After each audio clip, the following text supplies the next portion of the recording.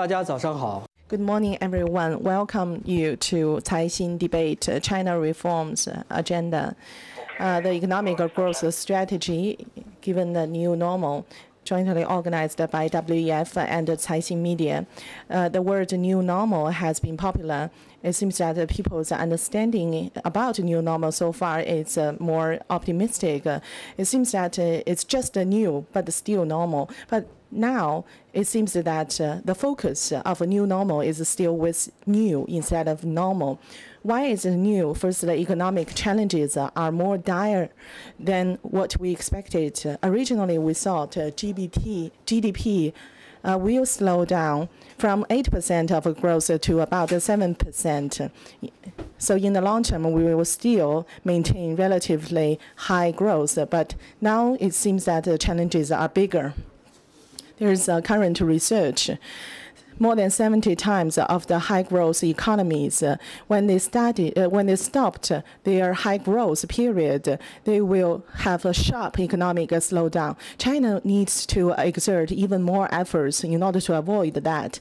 And secondly, we now have a more perception about the role of the government. In the past 1 year, we experienced the bubbles of stock market and the stock crash and bailout. It seems that the hands of the government can help bail out during emergencies and avoid the emergencies or systematic risk and regional risk. However, the fundamentals of the stock market will still experience a roller coaster, and it is impossible for you to really cure the disease without experiencing pain. And certainly, there is very dire challenges for SOEs.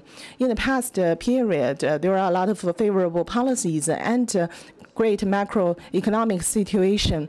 It seems that the SOEs are very competitive and lucrative. However, now a lot of SOEs are in very serious challenges how to reform and give dynamism to SOEs. And number 4, private sector is the source of dynamism. Without doubt, how to develop a private business in a new form. The only issue is how to implement it. So to cope with all these challenges, we need innovation and new ideas and new actions. We have invited distinguished panelists for today.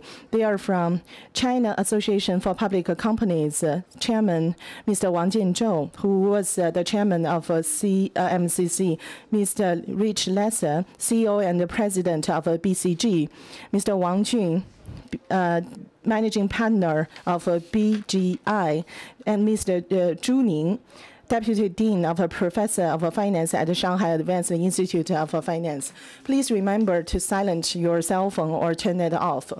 It's televised. Thank you for your cooperation.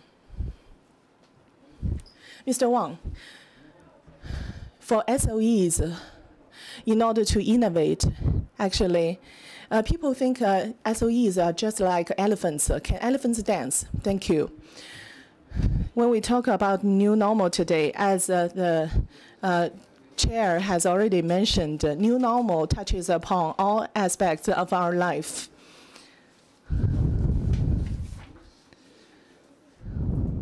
From the perspective of SOEs, or even larger scope, the IT sector I have been working with, a lot of changes will also happen. The biggest change, for example, in the past more than 10 years, cell phone can be an example.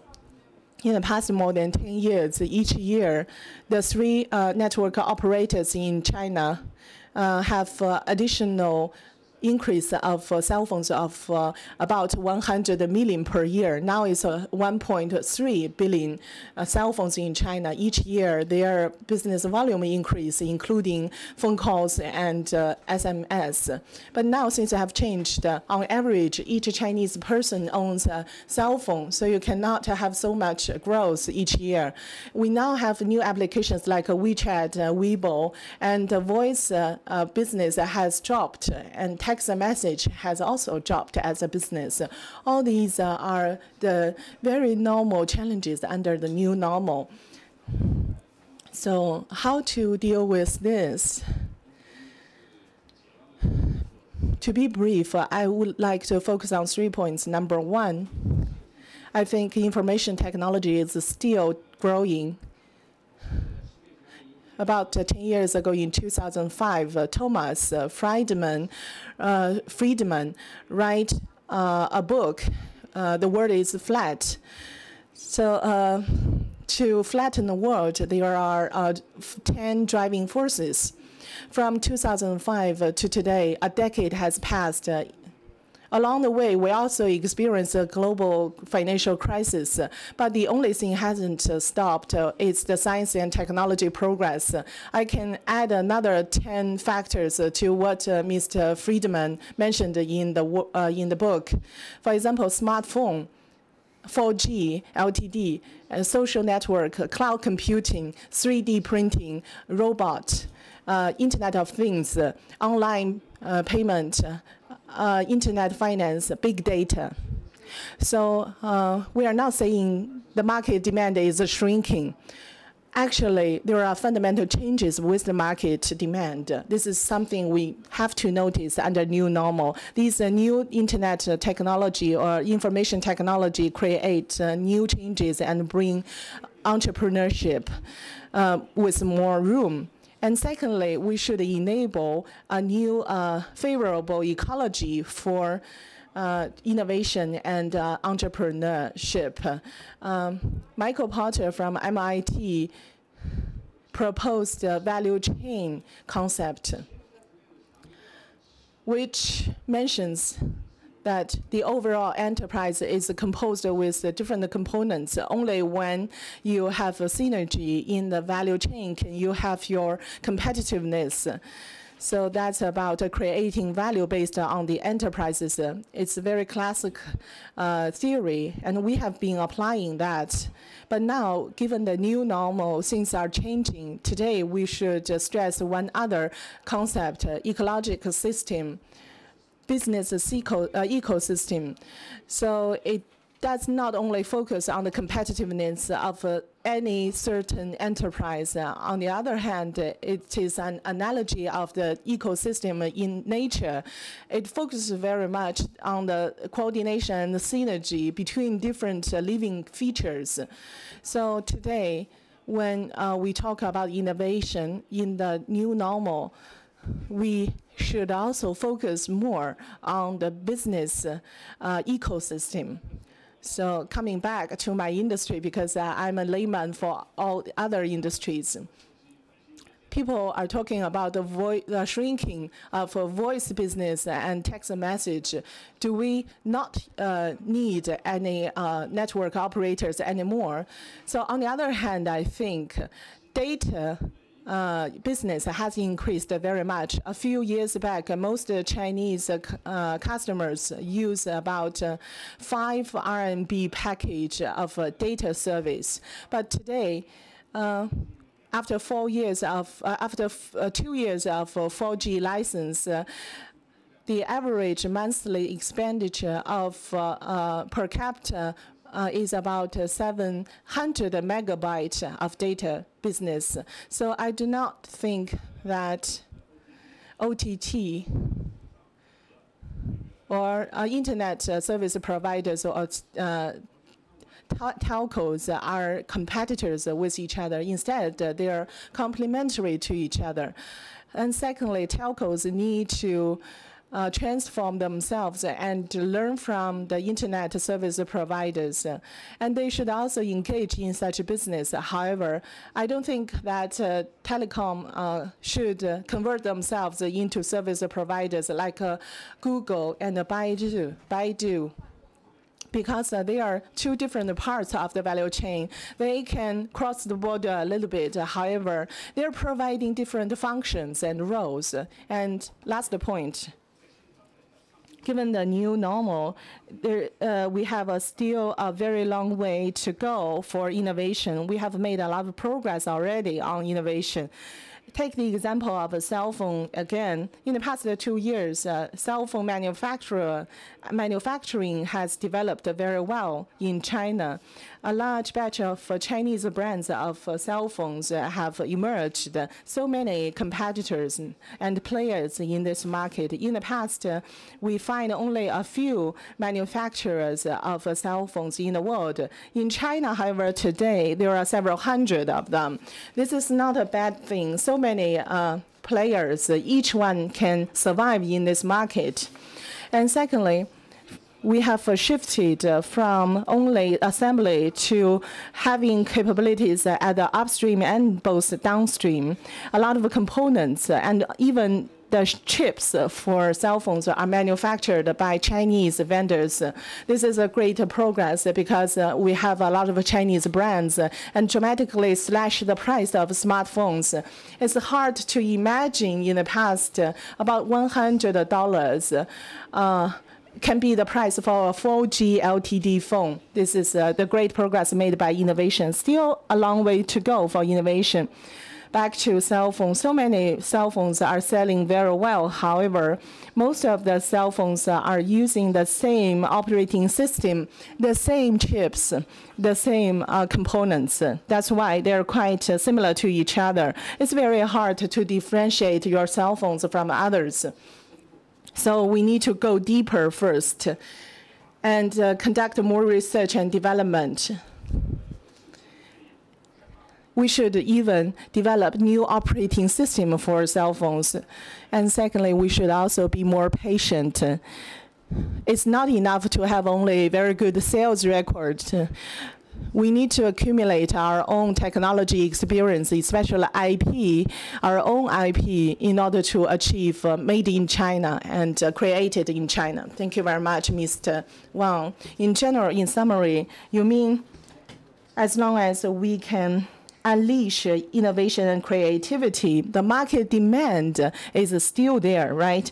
Yes, on the market demand, I'm very optimistic. I didn't mention about the demand of internet service. As we all know, the demand is very big. It's very interesting from the IT perspective.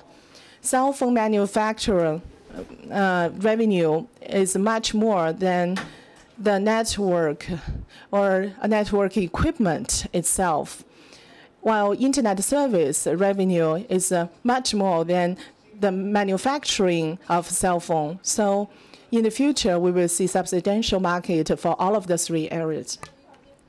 The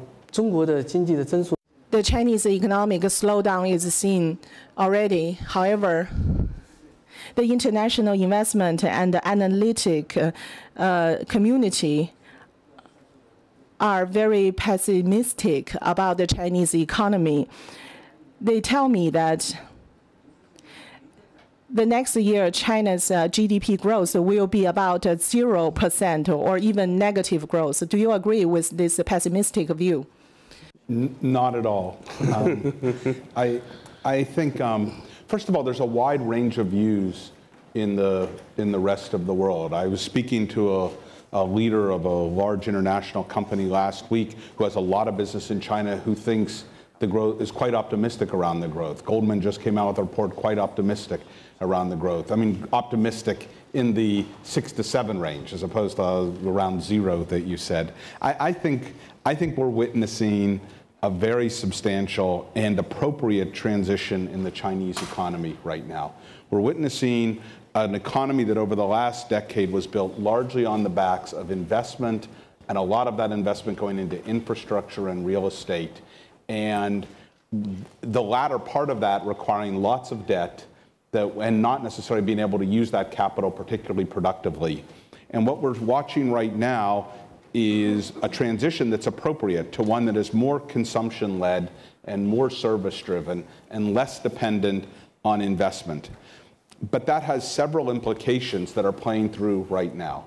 One implication is that anytime you make a transition in an economy of that nature, it's going to have uncertainty and volatility around it. And we're watching that happen in China right now, and that would be natural. It's also worth noting that in the shift towards more consumption as a part of the economy, inherently the government's ability to write a check to just solve it in a very centrally controlled way goes down. And that in a sense, the strong statement that's come out from the leadership starting at the third plenum that the market would be the decisive force in the economy is a recognition that there will have more volatility in China and more uncertainty, and we'll see some of that in the years ahead. And we're watching even now, I think, the government adapting to that new reality and growing a bit more comfortable with that uncertainty. How that exactly plays out, what policies are put in place, we don't know.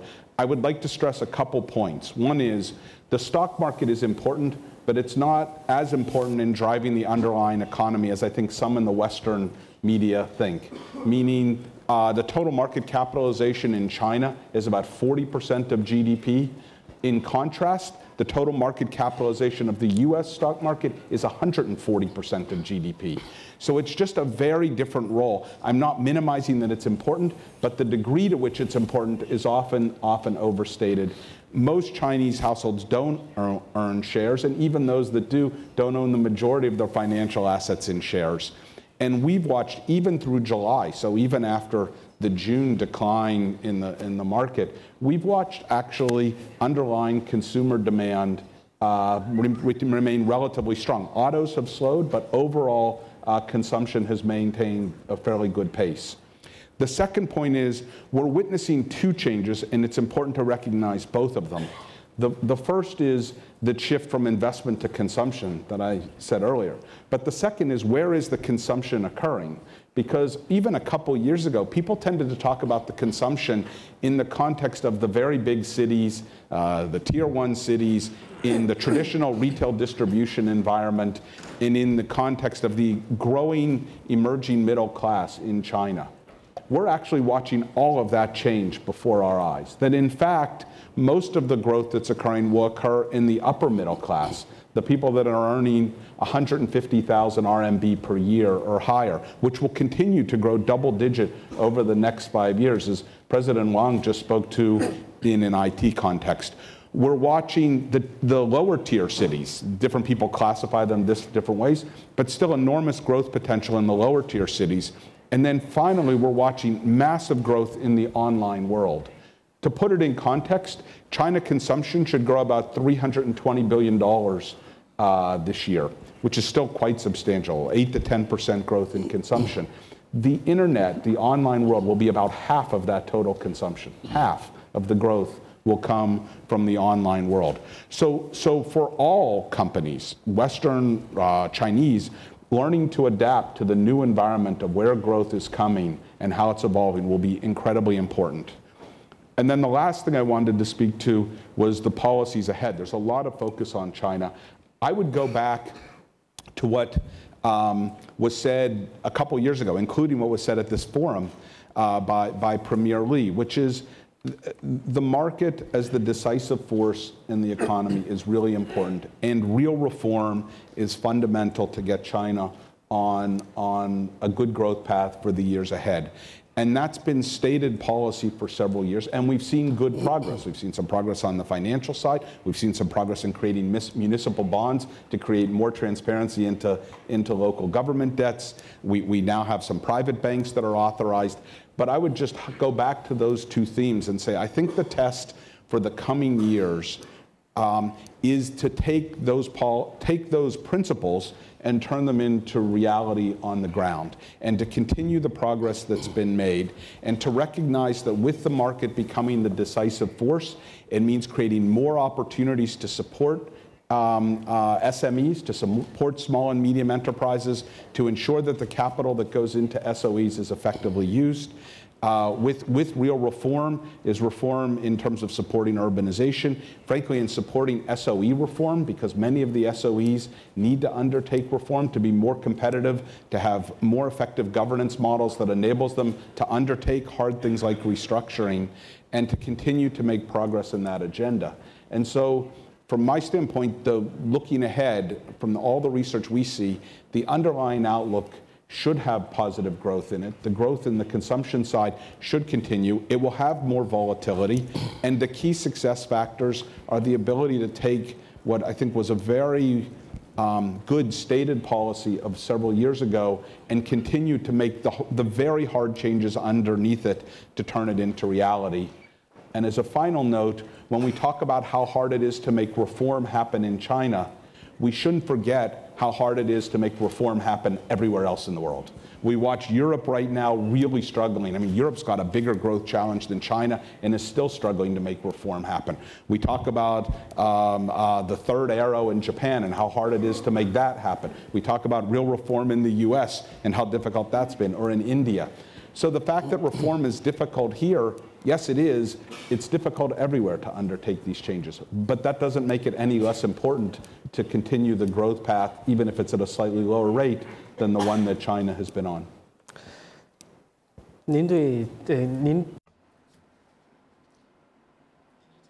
How about the economic consumption? You feel very positive, but we think that there are some indicators, for example, housing in the housing sector. For many years, they're not developing rapidly for the automobile consumption. This is another area for the automobile consumption. It's not also very good this year. You've also mentioned the e-commerce and the contribution for the consumption growth. But I believe that many retailers would tell you that this is to replace actually the physical shop sales by way of online shopping. Well, the really new consumption or the new need is really limited. So how do you think about this kind of negative factors for the growth of consumption? Thank you.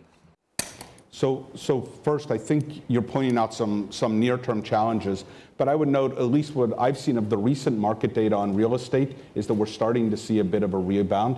It's true auto sales have been flatter, but actually auto sales held up really well, even through the first quarter of this year, and we always see volatility in auto sales. Actually, I'm bullish, not at the extraordinary growth rate in autos that we saw in years past, but that can continue to be a strong market. And then finally, I would say the retailers who point to the challenge of the growth of online are exactly right. China is unique in the way it is growing a highly innovative online world, almost in parallel with the growth of its offline service infrastructure. In most parts of the world, the service environment had developed over many decades, and when online came along, it was challenging a very established, very embedded, very well-developed offline retail infrastructure. In China, the growth has been so rapid that in fact the two are occurring in parallel, and the online space is therefore even more powerful, even a higher share of the growth. And I think the challenge for both manufacturers and traditional retailers is going to be how they adapt their innovation model, their distribution model, and their customer relationships to deal with a world where consumers here are increasingly living their lives online. Mobile is growing exponentially and making more and more of their decisions in that way. And that presents a very big challenge for traditional manufacturers and retailers. Thank you. Wang Jun. Mr. Wang, the new normal to many traditional sectors, this is a big challenge. But for you, this may not be the case because the new normal to you, probably from different perspectives, we can imagine is something very positive. So in the bioeconomics, in genomics, in innovation, what are some of the big opportunities? Can you tell us from your own personal experience, what are some of the biggest opportunities? From my personal experience, because I myself have been working for over 20 years in bioscience and also gene research, and also I've been CEO of my research institute. In this process, I really like to think about the social economy and the bioscience combined together in terms of the principles. Just now, from the moderator, I think you talked about some key terms. For example, in high growth, some of the enterprises experienced high growth, but now they will experience a sharp stop of the growth. for some enterprises. So in this process, and also you talk about the new normal, this term, what does it mean? New means that the past situation has been changed, and also it will not go back to the back situation for enterprises, individuals, and also for society, if the design of which cannot adapt themselves to the new normal, that is in the environment.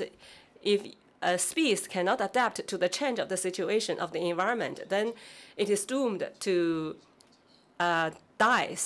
So in this kind of new situation, in this evolution, if the design of the enterprises, of the institutions cannot adapt themselves to the new norm, to the new normal, they will experience many bottlenecks and difficulties or challenges. So in the natural world, if they encounter challenges like this, the best way is,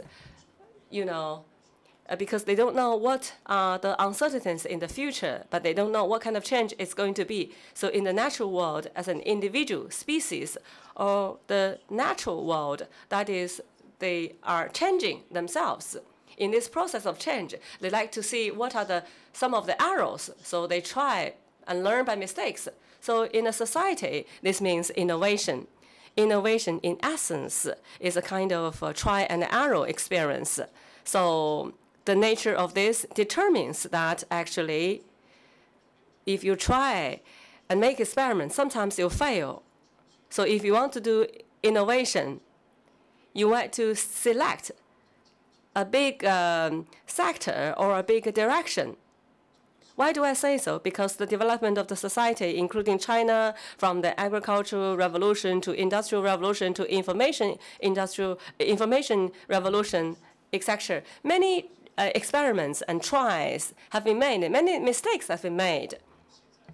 So if you make innovation in the past different rounds of revolutions, the cost will be very high because many people have tried that. So the new thing is that you identify a sunrise industry, a sunrise sector. There are many ideas, or there have not been many ideas. So this poses a great opportunity for you to be successful when you're trying to make experiments. But what are some of these sectors? I'm in the sector of gene sector, so I think house and also the healthy life is actually posing a very good opportunity. Myself, I have already quitted my job as a CEO for my previous institution. I want to start my own business again. So I want to look at the big data, internet, and also the intelligence together with life science, with health sector, health management, etc., to digitalize this kind of life information. This, to me, in the future, might be a area of great opportunity.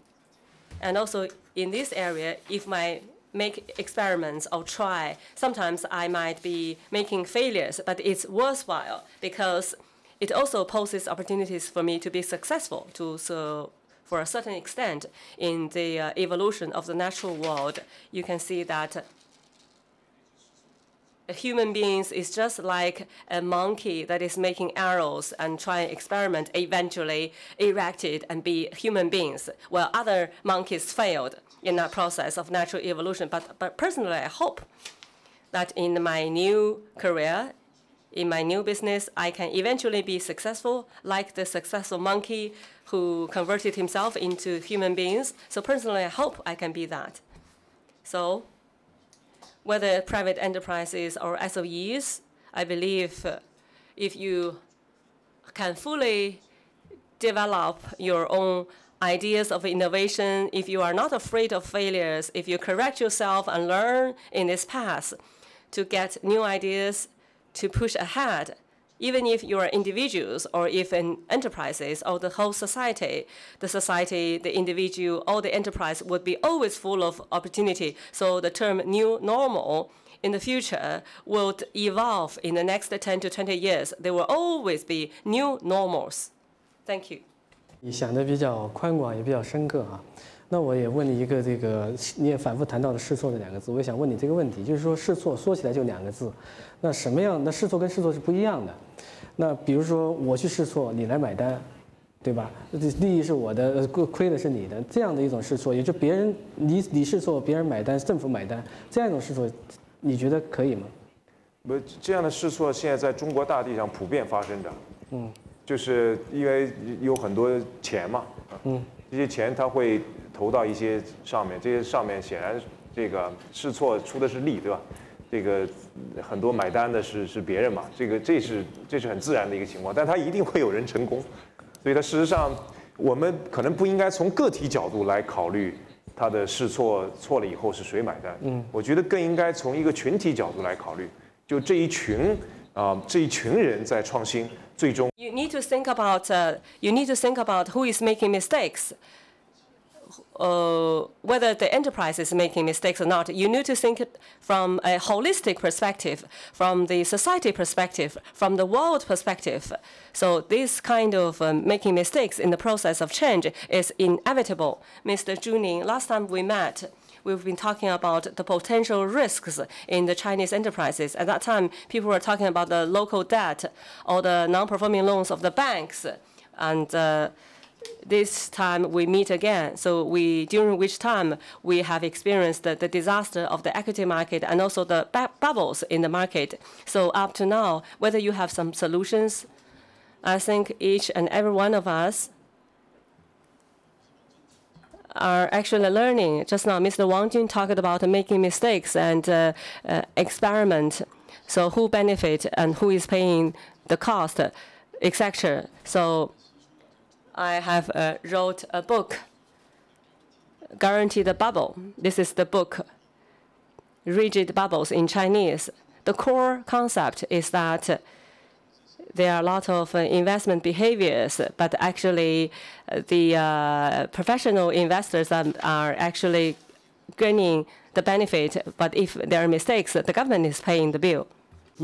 In the past 2 years, in the real estate investment, when there's a macroeconomic regulation, what happens actually when the housing price drops, then the house owners will argue with the developer and express their complaints, and they get some benefits from the developer. Therefore, for example, free furnishment and free internal decoration, etc. So it seems that people believe the government will bear all the losses and the risks, and you can generate a profit if it goes good. So there's a lot of overinvestment in many areas, and there's a lot of speculative activities in investment.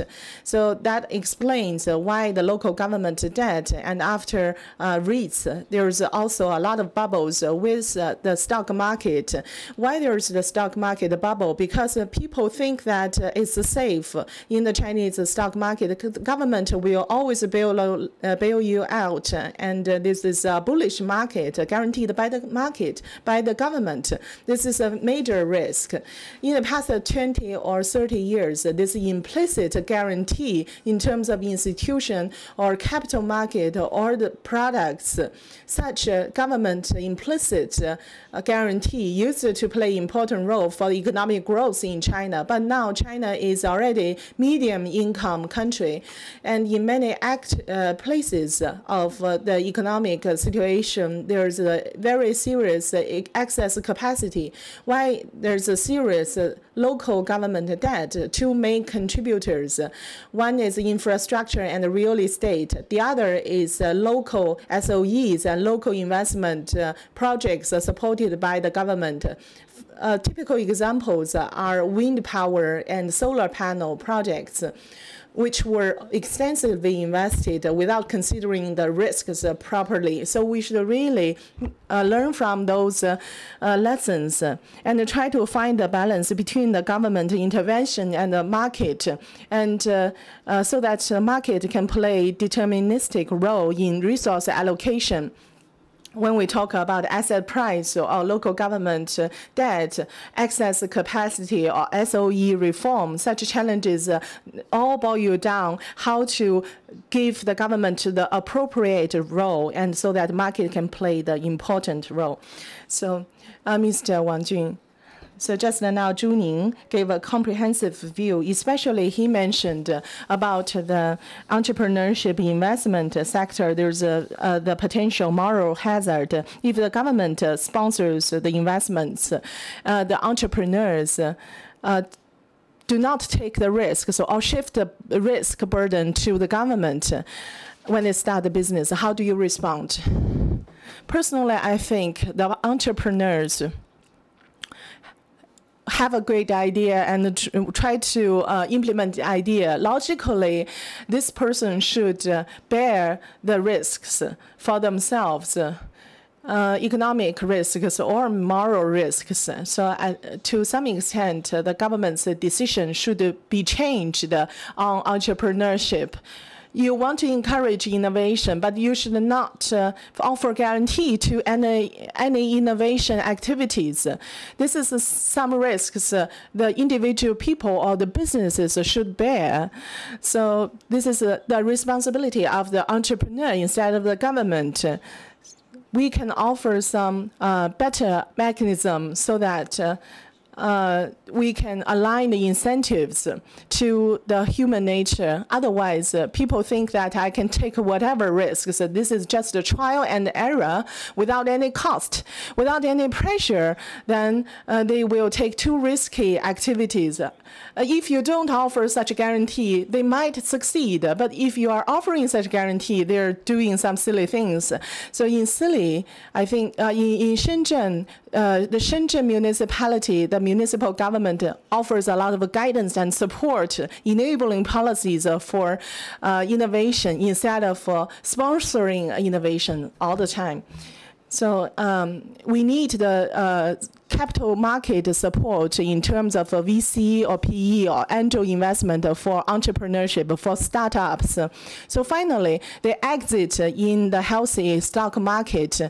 Since the bubble burst in Chinese stock market, China and the whole world, do you think there will be cool down in the passion from the stock market on startups? I think there's some new change. Yes, the environment has changed a little bit. The stock market is volatile and the capital becomes more conservative. This is something good because in this case, people will focus on those worthy deals, and it's more rational and more successful if you are really contributing value. And the price will come back to the value, and sometimes even undervalued. Then there's a lot of potential for you to do. So for different people, it means different possibilities. So you mean more choices for the entrepreneurs, less? Do you have any comments about this? Yeah, yes, actually, just to build exactly on that point, when you talk to people who lived in Silicon Valley after the bubble burst in 2000 and the NASDAQ went down 70% in a very short space of time, they would say the environment for innovation got better, not worse. Because then it was then the capital was smarter and it was funding really good entrepreneurs with good ideas, but it wasn't just funding anything, and there weren't 10 people chasing every idea. And so I think the idea that because the stock market is down, there'll be no more innovation is not correct. I think there's no reason. There's still, everybody can look at China and see the underlying potential, and I think that we'll continue to see it, but hopefully we'll see smarter money going after better deals rather than any deal, and that's healthy. Yes, I'd like to follow up. Apart from the life science field, another hot field is internet or internet plus or internet finance, my profession. So there's the issue how to make evaluation about innovation. So life science means a lot of technology breakthrough, but the internet is more about redistribution and reshaping the resources and industries. Internet finance or P2P is now very hot, including crowd finance. not only it assembles information so that capital can easily find investment opportunities. In addition, Mr. Lesser mentioned about volatility. This is very important. To some extent, crowd finance or P2P has covered some risks or shifted some risks. Which should be borne by investor and the platforms. So it's not only social behavior and enterprise behavior. We need more regulation on the market so that we can serve the new technology and the business model innovation better. So you are leading to a new question. Just now, a few panelists all mentioned about the volatility in the market. So, or uncertainty, whether the government has strengthened their capabilities in response to such volatility or uncertainty, how to increase such capabilities. Yeah. Yes. I think the response, I mean, look, this is a new environment, and the government had indicated that it wanted to make real changes, that it wanted to drive reform, it wanted to strengthen the market, and we see an underlying transition in the economy from investment to consumption, and those represent major transitions. And we should expect that there will be some time while the government is figuring out the right set of policy moves and the right actions to respond in that different environment and to spur the economy. And I fully agree with the comments that what you don't want to do is have risk so subsidized that people take unnecessary risks, they don't deploy capital smartly, and then they expect a guaranteed return. But moving to a different model takes some time to sort of work through it. I think the moves in the recent weeks, both around the currency and around the market, and the willingness to tolerate more swings is the right thing to do. And I understand the logic of doing that in a more measured way, not flipping a switch and changing the whole system overnight. This is a very big economy to try to turn everything over at once. But I think that moving in that direction, allowing the markets to settle at their own place over time, you know, you talked about the crisis of the stock market, but it's up 50% from where it was a year ago. There are very few parts of the world, you say the stock market grew 50% over the last year and we're in a complete crisis. It went up too far, it overshot, it's coming back down. No one knows if it's settled at the right place or it needs to come down further. But I think the more that the government creates a stable platform, but actually tolerates more uncertainty and then encourages capital to flow to the best entrepreneurial ideas, to small and medium enterprises, to SOEs that are willing to take hard reforms and restructure themselves, even at some near-term pain, in order to be more globally competitive in the future. The more it can encourage that, the more it creates the underpinning for growth in the future.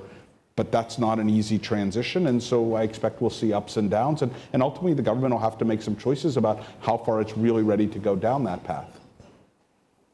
Wang Zong. Mr. Wang, just now we mentioned a lot about how private business can react to the new normal. There are some challenges for private businesses, but they are in relatively better conditions compared to SOEs. Under the new normal, what mechanisms should the SOE employ in response to that?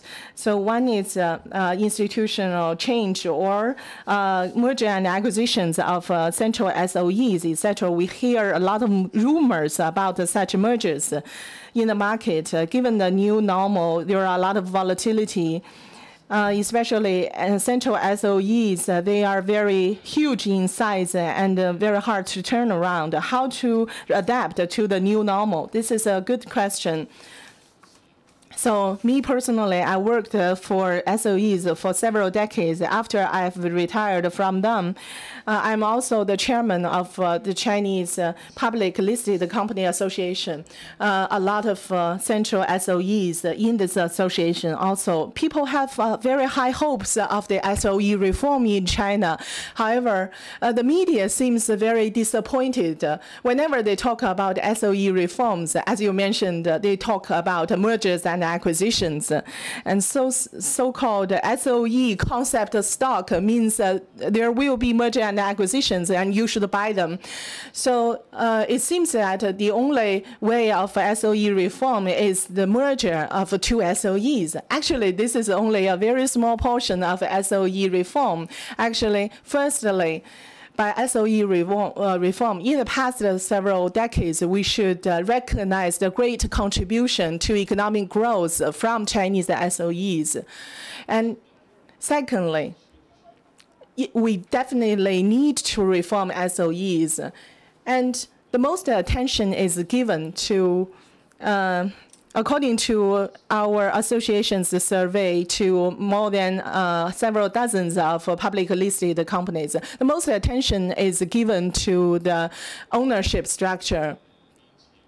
Whether private business or SOEs are very interested in mixed ownership reform. Actually, we have already gone the first step of mixed ownership. A lot of SOEs have went public, a lot of introducing public investors and have mixed ownership, but we need to go further. So given the mixed ownership, we have state-owned capital, collective capital, and non-public capital, etc. So such a mixture is placed with very high hopes by many people. That's for one thing. But more hopes are in order to change the current mechanism of SOE, we can change the mixed ownership. For example, we stress the deterministic role played by the market forces on resource allocation. To do market forces. And if we can do that, when we have diversified equity shares, but all the mechanisms are the same. So in our case, then this failed to serve the purpose of reform. So in our research, we also find that for the enterprises who have highly market-driven forces, some are not, but eventually their business results are quite different. And also, when we talk about today's SOEs, they are fully capable of, through market, to get resources rather than using administrative allocation of resources. And also, for private enterprises, they are also interested in this. They are interested in this equity or M&A. They need to have a voice rather than making a financial investment in this. So from the SOE perspectives, people are really interested in the above-mentioned points. Mr. Zhu, so in our discussion, we've been talking about letting the market to play decisive roles. We know about the reason behind that, and this has been stated many times. We also know that when there are more business opportunities, when there are daunting economic situations, and then we need to let the market to play more decisive roles. But there's a tendency of not letting the market to play decisive role in difficult situations. So what is your perspective?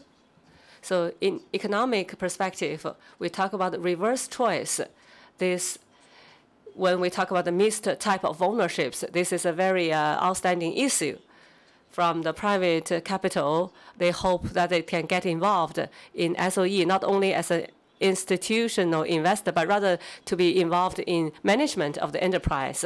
So this is something like whether SOE is somebody everyone wants, that is, everyone wants to make investment in SOE, or people do not want to make investment in SOEs. So when you're making financial investment, probably SOEs are not so interested in this capital side. So this is the dilemma, that the investors are actively making investment in SOEs, but actually SOEs are not lacking of capital. So if a private capital or private enterprises, if they make the capital, if they cannot get the control of the enterprise in terms of the enterprise management, or using my own management concept to management the invested company, so that's a problem. So that's why we talk about the reverse choice. And this is also something that's faced by the reform and also by the reform enterprises. So from the country's, from the government's perspective, or from the market perspective, we need to think about this. That is, the short-term steam and long-term quality and sustainability should be balanced.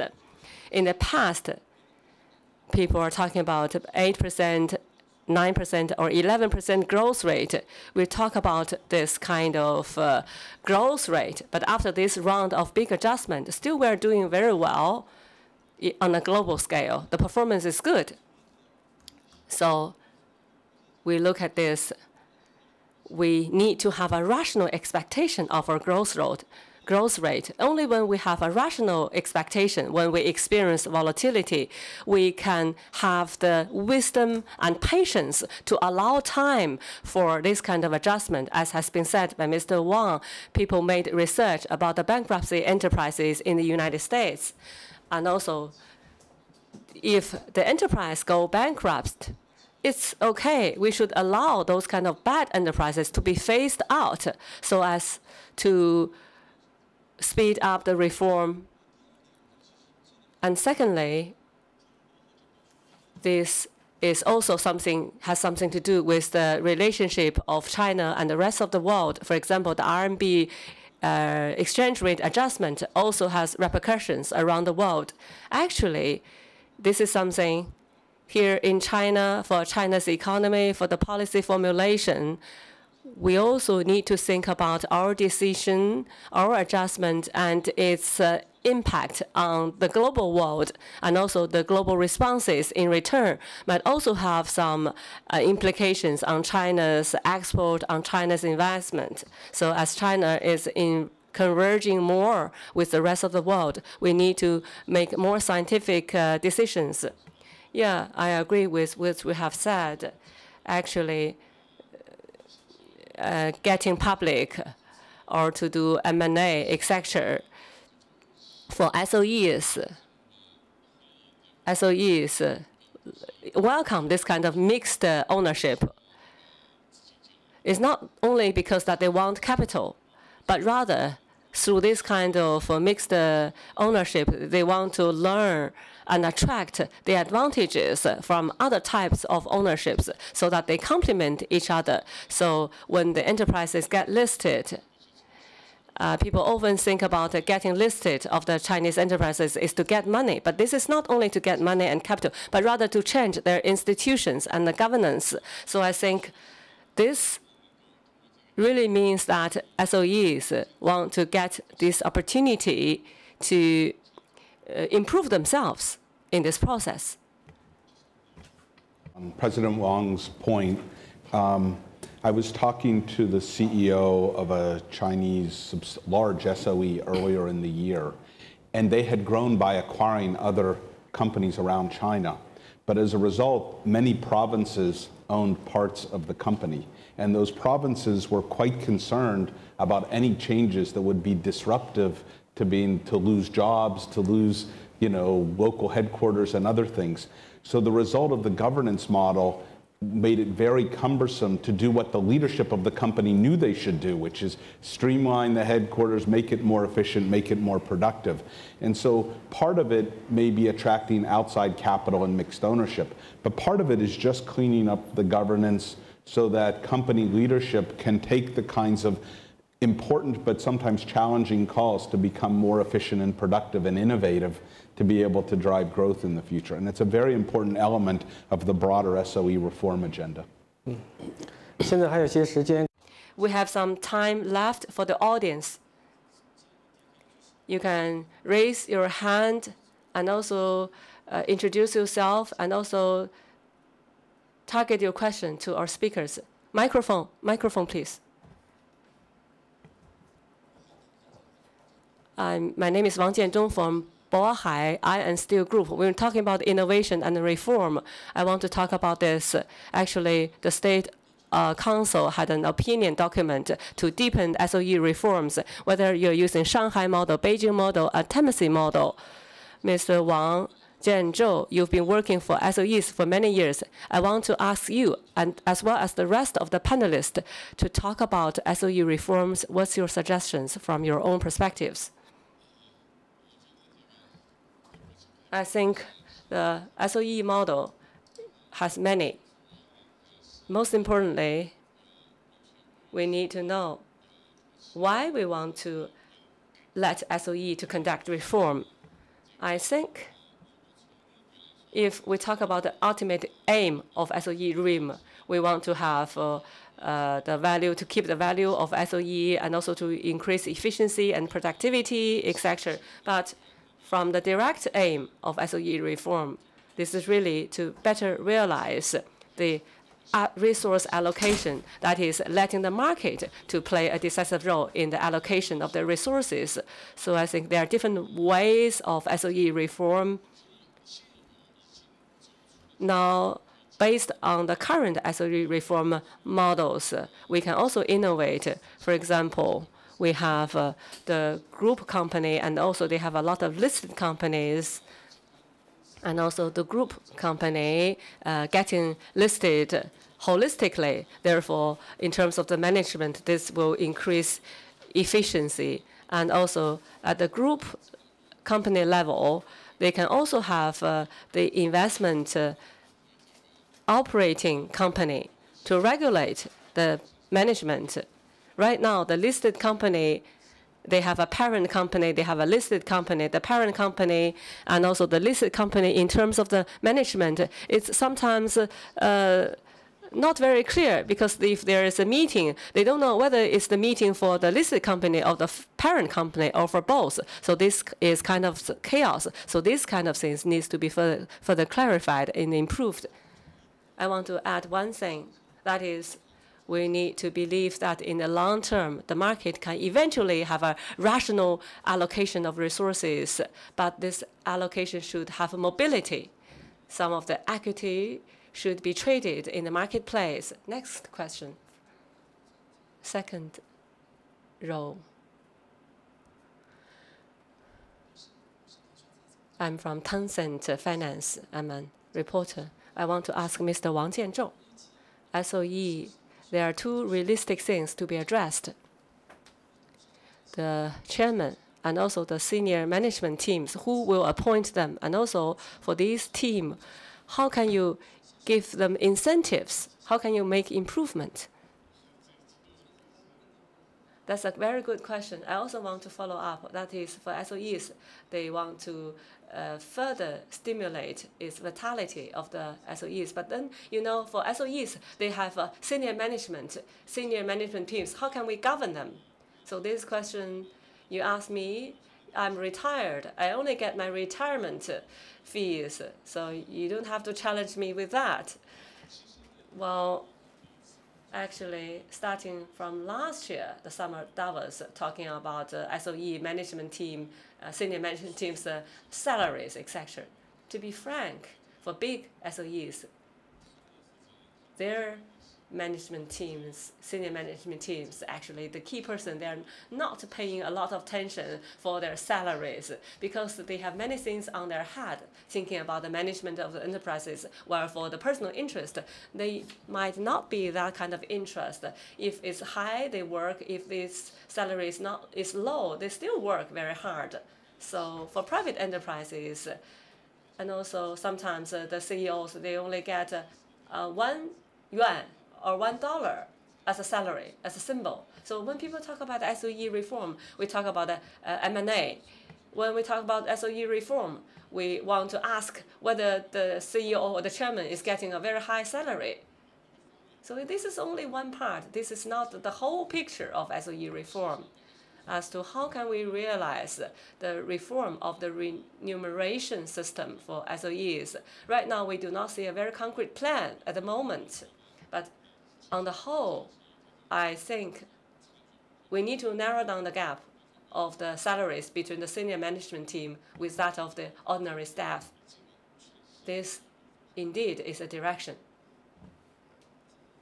I remember I interviewed an SOE bank.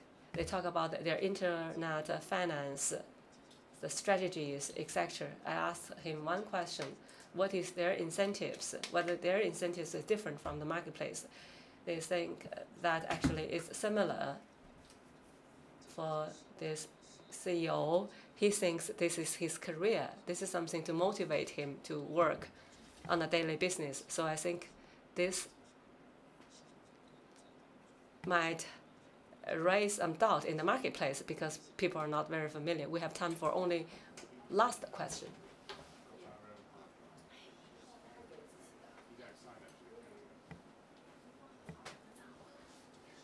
I'm from GE, General Motors. Actually, I have listened to your discussions. I was thinking about the SOEs, whether SOE, you can use SOE asset and capital to make mistakes. That is trial and error, like has been said. Because SOEs, they have a lot of social responsibilities. And this is something that is a must for the SOEs to undertake social responsibilities by the government. But if they make mistakes, so this is actually different from really operating on the marketplaces. I would like to take up this question. This question actually is something I would really much want to address. Quite often, we hear that people say that SOE made a lot of progress and made a large contribution in terms of the tax, etc. If I am an SOE, I can create a lot of profit and make big success. But the SOE leaders are also thinking, when they think about the internet companies, they think about the companies headed by Mr. Wang, they have a lot of innovations. They think, oh, if I have your mechanisms and governance model, we can also do that. So for me, my experience is that as an enterprise, I want to create value. If I'm an SOE, I want to create value for the state-owned capital. If I'm a listed company, I want to create value for my shareholders.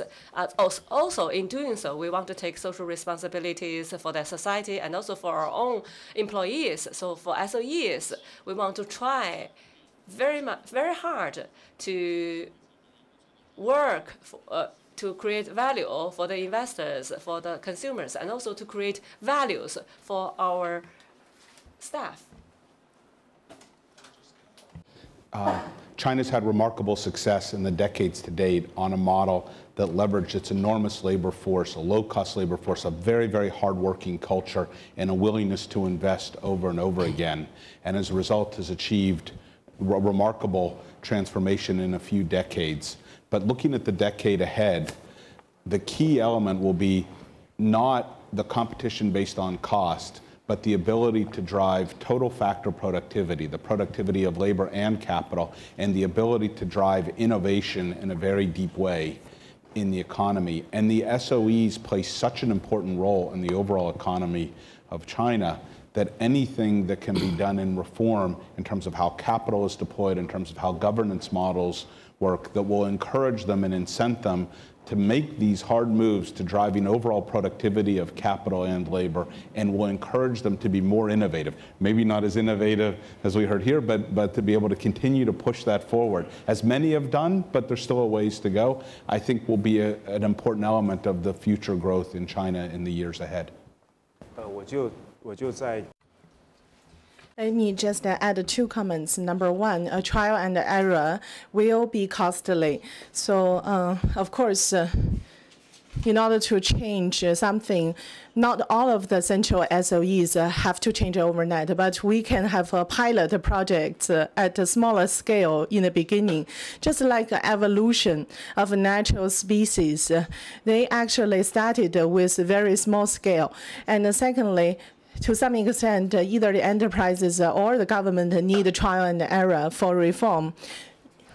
So government reform also need to try. So we cannot assume that the government will never change. Actually, government will change based on trial and error. So just one sentence. Mr. Koh's Nobel laureate mentions that the nature of corporate businesses is to reduce transaction cost. So for reform of SOE or economy, it's aimed to reduce transaction cost in the market. Excellent presentations and discussions. Let us thank the panelists for the great discussions. Thank you very much.